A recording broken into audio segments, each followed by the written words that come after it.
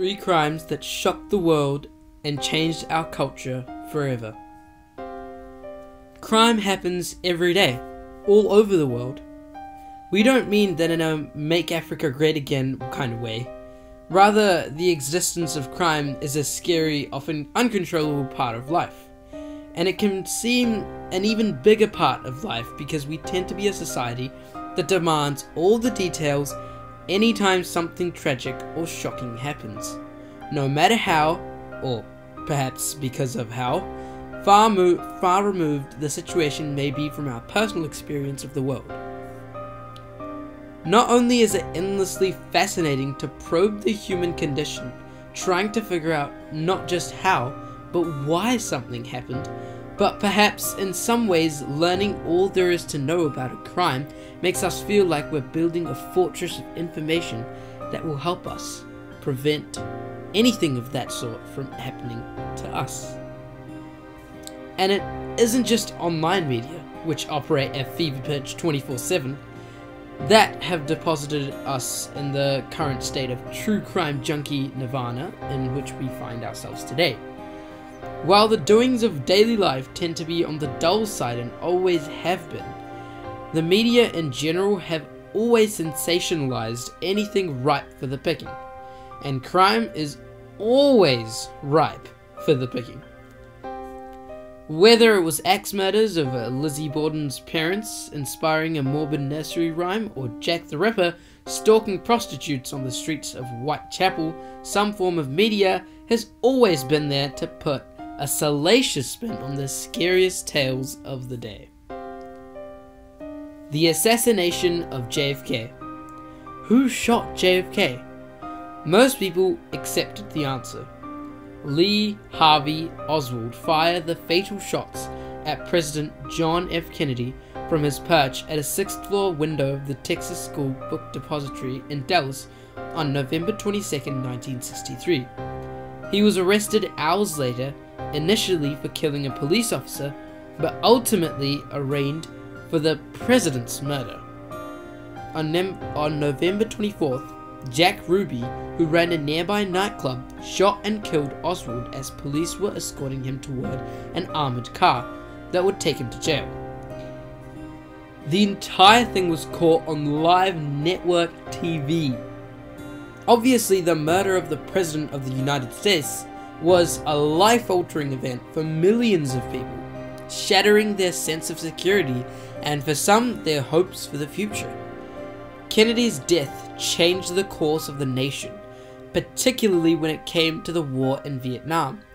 But JFK's murder also launched the mother of conspiracy theories, as probed in pop culture by the likes of Oliver Stone's JFK, and John and Jackie Kennedy became almost mythological figures, with every generation since lending its cinematic, TV, and literary takes on the Camelot couple to the conversation. The murder of John Lennon. On December 8, 1980, the former Beatle and wife Yoko Ono were just steps away from the Dakota on their way home from a hauntingly intimate photo shoot with Annie Leibovitz, and Mark David Chapman shot Lennon 4 times in the back. He calmly stayed at the scene, and when the cops arrived, he was reading from a copy of Catcher in the Rye. Culturally, it's too painful to think about what the musical landscape would look like had Lennon, who was only 40 when he was killed, been alive all this time. Moreover, he spent almost the entirety of his days post-Beatles crafting a message about peace, from the literal meaning of imagine to his Yoko's bed in, and Lennon had so much more to do. Ono has made it her mission to remind the world what it lost and what Lennon stood for, paying annual tribute to him, advocating for gun control in his name, and doing everything in her power to make sure Chapman never gets out of prison. The abduction and murder of Adam Walsh. The 6-year-old was kidnapped from a Sears in Florida in 1981, and his severed head was found about 120 miles away from his family's home 16 days later. The rest of his remains have never been found. His son's killer, still unknown in 1988, John Walsh became the host of America's Most Wanted, a show that probably served as rather dour background noise once a week for a lot of us when we were kids, none of us realizing until much later that it was personal for Walsh.